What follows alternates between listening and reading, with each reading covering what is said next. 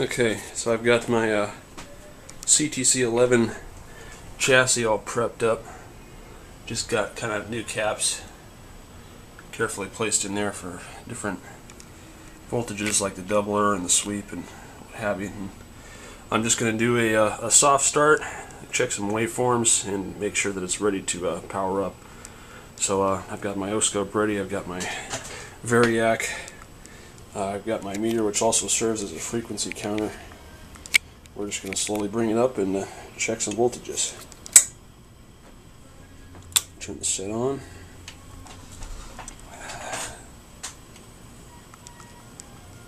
Crank it up to 40 volts AC.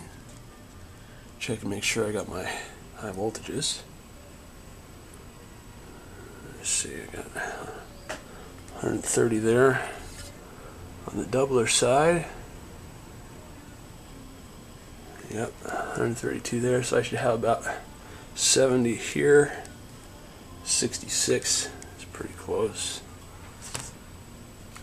Bring it up a little bit more. I don't have the horizontal output in this set right now, or the vertical, but everything's unloaded. And let's just do a check again here. It's 250, 250, 125. Okay, everything seems to be working. Come down here to our horizontal output. The oscillator's not running yet. Just going to wait a little bit more here. We got 240 on the screen.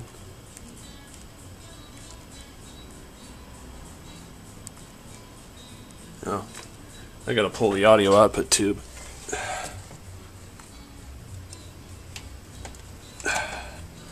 There's no nothing loading down the secondary of the output transformer. It's not good to have a no load on it. It can hurt it.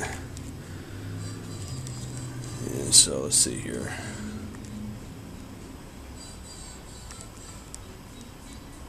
Oscillator still isn't running. That's pin 7. That should be the grid of the horizontal output tube. We should be seeing something there. Pin 8. Let's take a look here. Pin 8's our cathode. Focus, damn you, focus. Oh, doesn't want to do it.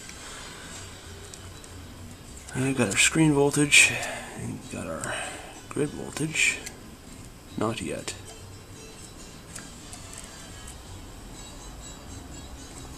Okay, it could just be that we're not running at a high enough voltage. I'm going to crank up to 90 here.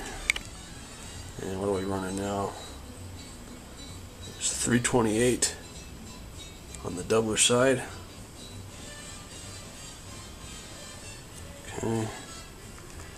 Come back here. Still nothing. Interesting.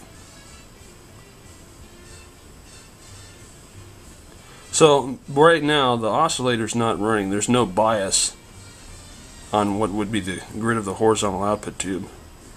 So I'd probably be severely hurting the horizontal output stage and or flyback.